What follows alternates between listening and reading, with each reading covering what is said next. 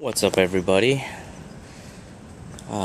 This is Nutrient Shootouts. I'm doing another quick video update of what I like to do. It's the end of week 2 for the 3, 4, 5K, and so instead of wasting all these flood and drain newts, which are routinely topped off with water and newted up back to higher ppms, we like to, hold on.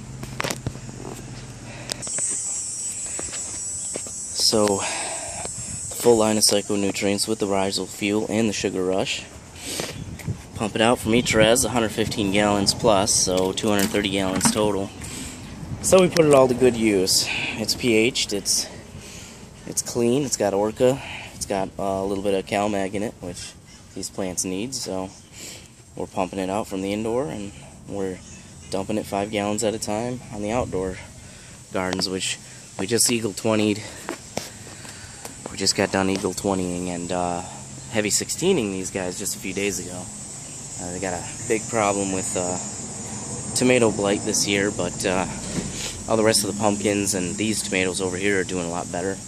And these squash and supposedly some watermelons, which I haven't seen. The watermelon got a little choked out. The 5-gallon buckets kind of beat them down, which is nice because there's some fruit. There's actually a lot of squash in here, big squash, so really happy about that.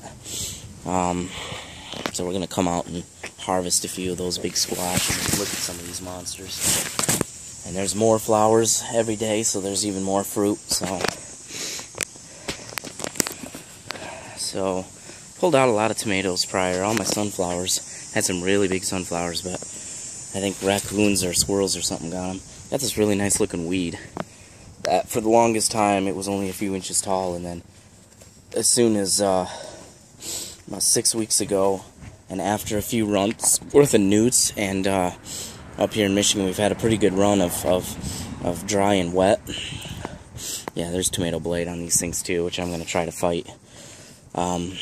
And there's tomatoes mixed in, caged up with pumpkins over here, and this is the only sunflower that had its head, so I've eaten most of the good sunflower seeds out of this one.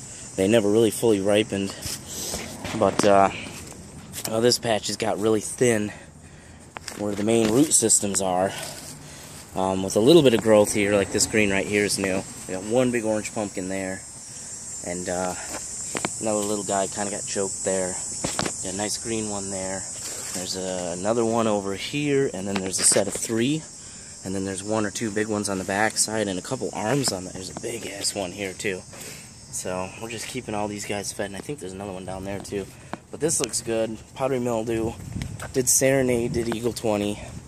Didn't seem to do much to them, but there is new growth. All this stuff actually looks better.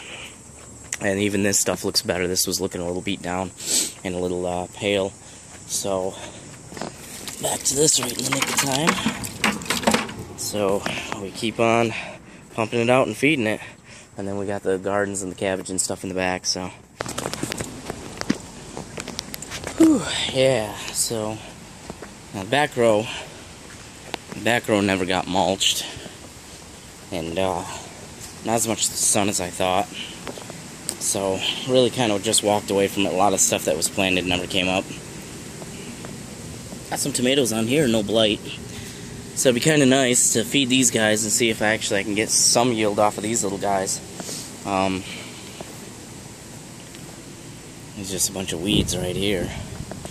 And this is what, lettuce or something. And a couple sunflowers, and then cabbage, which they got all sprayed, and they're looking better, but that's pretty much all this back row has, so not really all that much to report. Wasn't really as good as a spot as I should have thought, and we put a lot of thought into what seeds we're gonna go where, but yeah, we're supposed to have carrots, onions, and a few other things, but just like where all this blight is, that was all supposed to be sweet corn. My buddy just showed up here to drop off sweet corn. But this was all supposed to be sweet corn. These were just tomato plants that I bought to get a jump on the harvest. So, but onward and upward. I'll be doing this for the next hour. So remember to like and subscribe these videos. There's 2 of them right there. And stay tuned for more BHO videos, more product reviews on potential purchases for closed loop systems, vacuum ovens, and all the high-tech gear to make high-quality extracts, and of course nutrient shootouts. We're getting lined up after this next harvest in all the tents to start shooting out at least 6 different nutrients. So see you later.